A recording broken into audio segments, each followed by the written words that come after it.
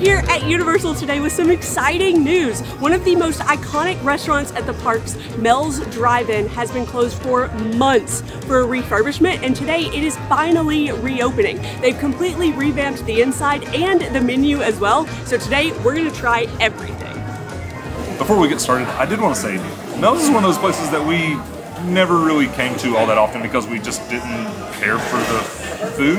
And so when we heard that they were revamping the menu, we were really excited, especially with like the trend that Universal's been on, where they go in and they redo the menu and the food's just so much better after they do that. So we're excited to try everything.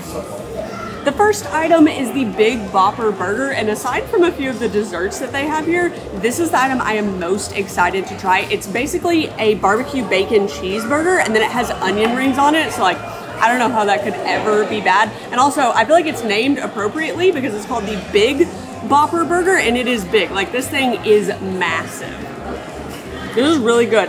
In the first bite, I didn't find a lot of sauce, and so I have a feeling that like most of the sauce is on like the center of the burger, so I'm gonna have to take a couple more bites to see how it all plays together. But what I really like about this burger is that the onion rings are nice and crispy, and the bacon is also nice and crispy, so when you bite into it, you're not having to like pull everything away, like you can bite through it cleanly, which keeps your burger nice and intact, so love that. This is really good. Like if I was in the parks craving a cheeseburger, I feel like this is my go-to burger in studios now. Okay, I took a bite from the back where I could see some sauce on the burger, and I still think it needs more. We have established in previous videos that I am apparently a sauce girly, and I like it sauce heavy. And even though I could see the barbecue sauce on it, when I took a bite, I really couldn't taste it. So that's kind of my only critique for this burger. But now, I feel like one of the more important things is how their fries are. I personally like floppy fries like this, so there we go. The fries have potential. They're not great. They need a little bit of salt, in my opinion, which they do have salt at like the condiment stand, so you could grab that and add it yourself. But they're pretty good. Not as good as Richter's though. So good news and bad news. The bad news is I've been sacrificed. The good news is it is for something that I actually enjoy. So up next we have the chili cheese hot dog. The reason I say I've been sacrificed is Anna is just repulsed by hot dogs. Me, on the other hand, I love them. I think they are like a staple at a theme park, and I think they're a staple in every kid's diet. You got the like macaroni and cheese with hot dogs. I can keep going. But I've had a chili cheese dog. I was like in Tennessee at Sonic. I think it was the last time I had a chili cheese dog. So I'm kind of excited to have it. So I actually really like the poppy seed bun that it comes with. And the chili's not what you typically see on a chili cheese dog. So normally it's like the really dark, just like meaty chili. And this is like got beans and chopped onions and all kinds of stuff in that.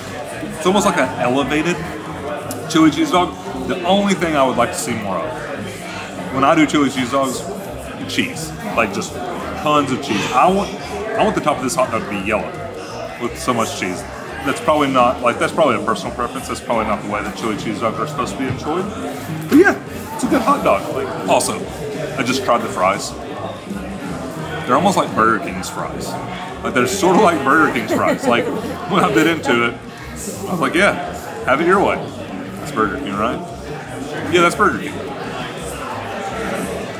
So next up we have the grilled chicken sandwich. I'll be honest, this thing looks bomb. Like this looks so good, and I love a chicken sandwich. I'm one of those people that went nuts for the Popeyes chicken sandwich, and to this day, I still believe that is a culinary experience. Like I have bought expensive chicken sandwiches. We're from Tennessee. They do like the hot chicken. Everybody's got a chicken sandwich. I pay like $20 for a chicken sandwich. 10 times out of 10, give me a Popeyes chicken sandwich. But this kind of has a similar look. I don't know. I'm so excited that we have a fried chicken sandwich. Look at that chicken. Like, look at all those chickens, is what it just felt like I was saying. But it's just like a thick chicken breast. This is delicious. Is this like chicken? No, it's like that one. I thought it might not be multiple pieces of chicken. It's just one piece of chicken. Once again, I think the sauce, it's like a avocado mayo sauce. Is that what it is? Like an avocado ranch. That's what it is. It's like an avocado ranch. I might just prefer mayo or something like that. Sort of like what Popeyes does. I keep realizing that I'm just comparing it to Popeyes, but no, this is really, really good. This is the first time I've had a chicken sandwich in the parks that I actually like, I'll come back and get it. Like I've had chicken sandwich, I'm like, yeah, that's fine. This one's like cooked well, it's crispy. This is delicious. Little sneak peek here of what's next, but I was afraid to try this because of the avocado ranch sauce. I'm not a big fan of avocado, but the way Tyler talked about it, like, I gotta check it out. Let's see. This chicken is so good. Like, we have chicken tenders that we're gonna try here in a minute, but like, this looks different than the chicken tenders, and like, I just want a piece of this chicken. Like, this is where it's at. I feel like we need to take a break from the food for a second to just like talk about the aesthetic in here, because it's not just the menu that they redid, like the interior looks completely new as well. It's so clean and fresh and everything looks so good. And Universal always does such a good job with the theming, like from the cars on the outside to like the retro sign, even the Coke Freestyle machines in here, they look like an old like 50s refrigerator or something. Like they're a different style than the rest of the freestyle machines in the parks. Like the details are what make it. They also have a jukebox like when you first walk in, and like I really hope it works. Like oh Tyler's shaking his head at me, so I guess it doesn't. But that would be cool if you could like pick songs to play. So this is just a classic strawberry milkshake. I'm gonna be honest with you guys, I don't know if I've ever had a strawberry milkshake. Like it just was never my pick. Like I'm always gonna choose like chocolate out of any like choice of milkshake flavors. Chocolate's gonna be my go-to, but this thing looks amazing. Like the sauce down the side and like the little topping, it looks really good. So let's give it a try. This straw was so hard to like get the milkshake through because like it's a thick milkshake, which means it is a good milkshake. This is delicious. Like I said, I'm never really gonna choose strawberry personally, but I really enjoyed this more than I thought I would. But I think the star of this are these little like crumbles on top. I don't know if it's like cake or cookie or what it is, but I'm here for it. Like honestly, that is my favorite part. I kind of wish the milkshake had it like all the way throughout, but this is good. If you like strawberry milkshakes, you're gonna love this. I alluded to this a second ago, but now we have just classic chicken tenders. There are a couple of different sauces that you can get. I went with classic barbecue because to me, that's the correct choice. It is the exact same barbecue sauce that they had previously, and the chicken tenders look the same. So I have a feeling this hasn't changed much. Yep, that is a standard theme park chicken tender. There's nothing special about it, but I'm never gonna complain about it, and if you have kids, that's perfect. But what isn't standard are the onion rings that this came with. So you get to choose like between fries or onion rings for like all of the items that come with a side. I'm not sure that there's anywhere else that you can get onion rings, like maybe over in like Springfield in the food court, but I don't know, these things smell good. I had them on a burger, but like haven't tried them by themselves yet. These passed my onion ring test. So there are two things that I need for me to approve an onion ring, and that's the fact that when you bite it, the whole onion doesn't try to come out, which it didn't. And the second one is that it's salty enough, because onions are inherently sweet. So if they don't put enough salt like in the batter, then it just tastes overly sweet. I'm not a big fan of it. This one is salty enough, so it passes both of my onion ring tests, and I'm a big fan. I am an onion ring guy. Anywhere I go, I get onion rings if they have good onion rings, and if they've got them on the menu, I haven't tried them. I have to try them. I'm going to say something that might be controversial. My favorite onion rings are from Dairy Queen. I know it's weird, but you know the sweetness thing that I was talking about? They're not sweet at all. They're like really salty and buttery. I love Dairy Queen's onion rings. I mean, I've had some like standard restaurant onion rings that are probably better, but like fast food onion ring, DQ me up. I don't know what their slogan is. I'm going to go for it, but also ketchup or barbecue sauce, great on onion rings. Great. That's a good onion ring. I enjoy that right there. It's like real crunchy. Batter sticks on it real good. Like it's kind of falling off in places, which is just like, to me, a sign of a good onion ring that's like battered right there. It's held its crunch up because this has been sitting here for a minute and it's still crunchy. Good onion rings. So next up, we have the namesake, the Mel's Famous Burger. How famous? I guess we'll find out. And I got to try the first burger, so I figured it was only fair that I tried this one. Although yours did look more up my alley. So since we're at Universal, I figured it's only fair to compare it to other burgers at Universal. So we just had the burger at Circus McGurkus, which we thought was really good, cooked well, had that like dad just cooked it taste. This one has something similar going on. The sauce on this one is good. Like, I'm not sure what it is. I think it's just like the mayo ketchup, but there's a pickle in between the sauce and the tomato that like was giving it a little bit of a bite. And I don't remember there being a pickle on that burger. The goal when you're at the theme parks is, or here at Universal at least, is a Wimpy's burger. I don't think this is quite as good as the Wimpy's burger. And if I was coming here to get a burger, I'm probably getting the Big Bopper burger. Is that what it is? The Big Bopper burger. I'm probably getting that one. This one's good. It's just, that one is better. I'll just be honest, that one's better. And finally, we are working our way into a salad. So this is a California Cobb crispy chicken salad. They also have a grilled version and a vegetarian version, which I would assume just doesn't have the chicken. It also comes with a avocado ranch, which is what was on the chicken sandwich.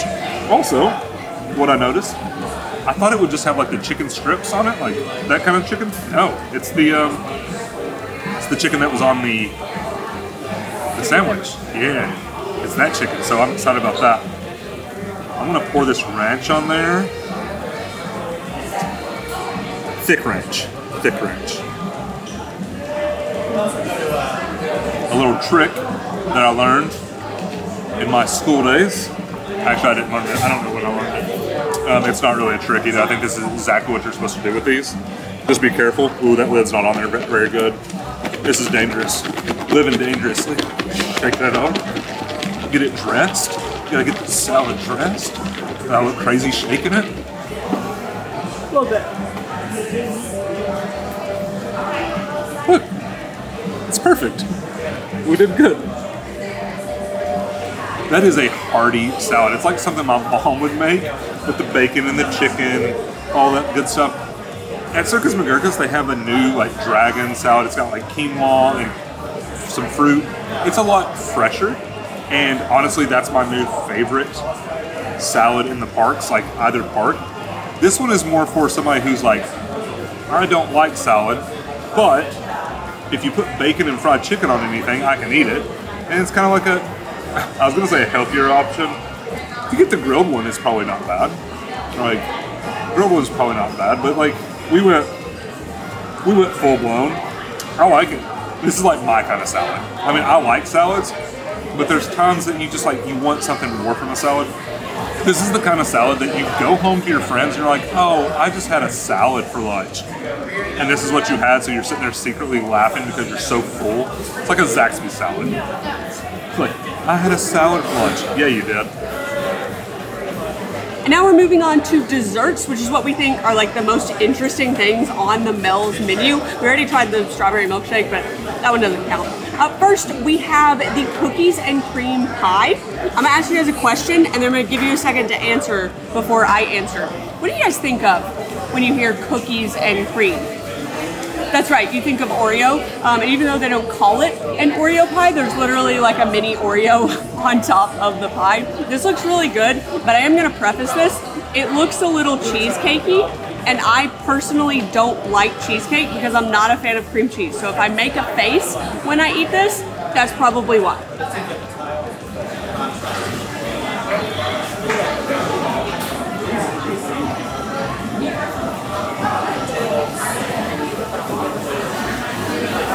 Oh my goodness. No cream cheese. It's very like whipped, you know, like I don't know if there's a lot of whipped cream in there. I don't know what this is made of, but it's made of happiness and chocolate goodiness. The crust, like the Oreo crust, is delicious. If they could just like serve that, I would eat it honestly, but this is really, really good. I'm honestly not the biggest like pie fan. Like I like a pecan pie, like my mom makes a good fudge pie, but that's not my favorite kind of dessert. But this is special right here. This item scares me. So this is a strawberry lemonade pie. It sounds extremely bizarre. We've had several people tell us that it's delicious, so like I'm hopeful, but I don't know, like strawberry lemonade is just not something I ever thought I'd see in pie form, but Who knows? It's not bad. This is definitely not a pie that is made for me. I'm not a big like citrus dessert person. It is really tart. Like the face I was making that because it's sour. Like that lemonade flavor definitely hits. I much prefer my strawberry lemonade in drink form, but if you like fruity desserts or like a key lime pie kind of thing, you'll probably love this. I think the flavors are really good. It's just not for me. Sometimes, you know, Anna has a different taste than I do, so I think it's important that we both try it. I love key lime pie, so when she said it sort of tastes like that, I had to try it. I got a big bite. I don't know. Yeah, this is good. Like, if you like key lime pie, you're gonna love this. It's sort of like, I want to say it's almost like a key lime pie, just like strawberry, which sort of makes sense because it's a lemonade strawberry pie. Now that I really break down what it is, it makes a lot of sense. If you like the key lime pie at Thunder Falls, you're gonna love this. There is one thing I have to say about these pieces of pie. They're not huge. Both of them have been good. I tried the Oreo one, it was good too. They're $6. Pretty expensive for a piece of pie. When they said $6, I thought I was getting the whole pie. I'll be honest, but it's just one piece. $6 is kind of expensive. So we're interrupting pie service for another milkshake because they melt really quick and they just got this milkshake out to us. So this is just the vanilla milkshake. It also looks like it has, I gotta be careful tilting it like that. It also looks like it has like vanilla wafers on top of it. I love a good vanilla wafer. Let's try it. I didn't get it on me, so that's good news. I almost always get stuff on me. It is really hard to drink out of this straw. Like, I guess it's thick. Paper straw, thick milkshake. That's tough. It's good though. It's just a good vanilla milkshake. I think these will be very popular as the heat continues to rise here in Central Florida every summer. You know, it's absolutely brutal, so this will be a good place to jump in, get your milkshake, cool off for a minute because the AC in here is great, and the milkshakes are good. Next up, we have the apple pie. I'm going to be 100% honest. This looks just like the apple pie that is at Richter's. It doesn't look any different. And I would know, I just had this like 2 days ago from Richter's. My favorite apple pie in the parks is at the Three Broomsticks, and it's like a big, hefty, like that bowl of apple pie is $4.99, and once again, $6. So I hope it's good. It's Richter's apple pie. It's the same one. It's got that cinnamon bite to it. The crust is really good. It's got the sugar on top of it, and I think they like bake it into it, so it's like you get that crystallized sugar taste. It's a good apple pie. It's just not Three Broomsticks. Like, if you haven't had the Three Broomsticks apple pie, that's life-changing. This is good. And you can also get this with ice cream. So, as I say, easy mode. You can get it with a side of ice cream, which is always good on apple pie. But yeah, if you've had Richter's apple pie, it's this. And finishing it off, we have the chocolate shake. Last but certainly not least, this looks so good with all the syrup down here. I didn't really try to get any of the syrup with the strawberry one, and judging based on like how getting the milkshake through the straws has been going, I don't know if it's going to be successful. But I'm going to shove it all the way down there and give it a good try. Let's see. It worked. The very first little sip I got was just straight, like, tasted like Hershey's chocolate syrup, you know, like out of a bottle. Pretty delicious. It reminded me of my childhood. Very good. It's just a classic chocolate milkshake. Like, it's a good chocolate milkshake, but there's nothing extraordinary about it. If you're hot and you're feeling some chocolate, it's right here. This will do it.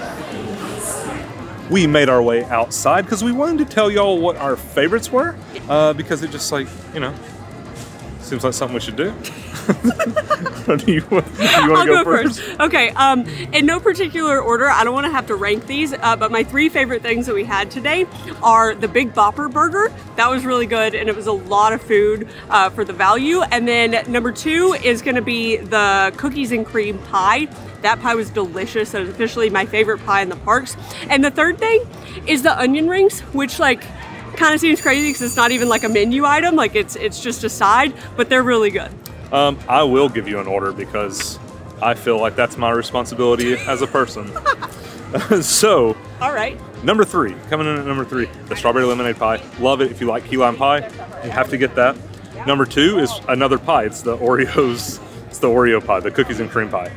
It's so good. It reminds me of a pie that I used to get at Burger King. Yeah. And like I like that for some reason. And number 1, that chicken sandwich. That's the first time I've had a chicken sandwich in the parks that I really, really enjoy. It's like a chicken sandwich you'll get at like a restaurant, like chicken breast. It's hearty. It's big. Or Popeyes. Or Popeyes, yeah. Or a fine dining like Popeyes. Crispy. I really like that chicken sandwich. A lot of fast food references in this one, but it is a diner, so I feel like it's kind of appropriate. But that's it for today. If you guys visit Mel's Drive-In and try some of the food, let us know what you think about it. But if you want to check out our Cheap Eats video from Islands of Adventure, you can click this one right here. But thanks for watching, guys, and we'll see you in the next one. Bye!